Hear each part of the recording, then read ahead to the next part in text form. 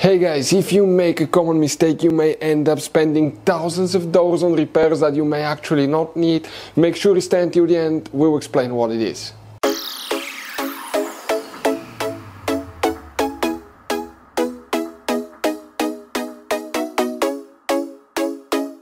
Hey guys, welcome back to World Mechanics. Thank you guys for watching and subscribing to the channel. Today will be super helpful video to any of you having a Dodge Ram that generation here from year 2013 to year 2018.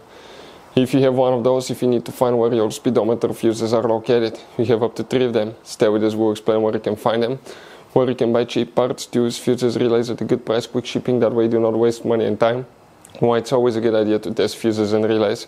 All that guys will be covered absolutely free for your convenience. Make sure you stay until the end. So, let us tell you a little bit about us guys. Every single car we get here at the garage, we try to make at least 200 to 300 free repair videos. We take them completely apart, we show you how to fix anything like engines, transmission, codes, fuses, bodywork, all that stuff. Why we do all that? Because our mission at the shop is to save you as much money as we can. All we need in return, please subscribe to the channel, like the video. On this channel guys, specifically, we will be making a video about every single fuse, every single relay on that Dodge Ram.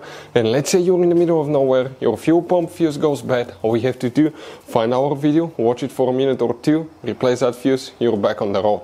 So we do that guys to help you as much as we can. Also, we have more than 14,000 free repair videos on our YouTube channels that can save you thousands of dollars in future repairs. So let's start on it now.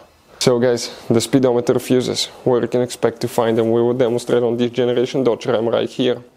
What you need to do, open the hood. Under the hood you see, that's your car battery here. In front of it, that's your main engine fuse box. That cover, you need to open it by pressing 2 taps, lift up, it will open. On the inside you'll find the main engine fuse box with a layout like this one. Before we continue, let's explain quickly why it's always a good idea to test fuses and relays. Guys, it's very important to always test your fuses and relays. Why? Sometimes you may think you have a good fuse, guys. It's hard to tell. Look at those fuses, right? And sometimes, okay, you pull the fuse. Okay, I'm going to get the fuse puller and I'm going to remove one fuse.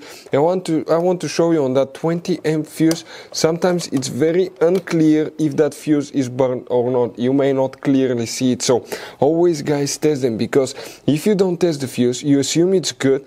You end up spending money, time and diagnostics for problems that do not exist, guys. So you can just waste your money and time. Always test your fuses, always test relays. We will put links in the description of the video below where you can find, guys, a video for testing a fuse and testing a relay that will explain everything that you need to do.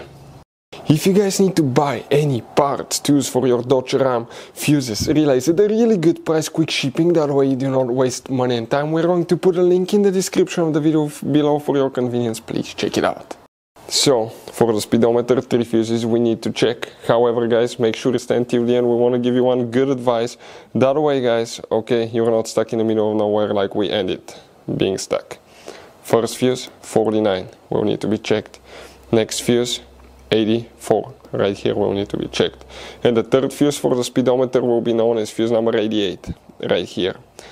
Now, guys, you have all kinds of different fuses and relays. Buy some spare ones, put them in the glove box for a peace of mind.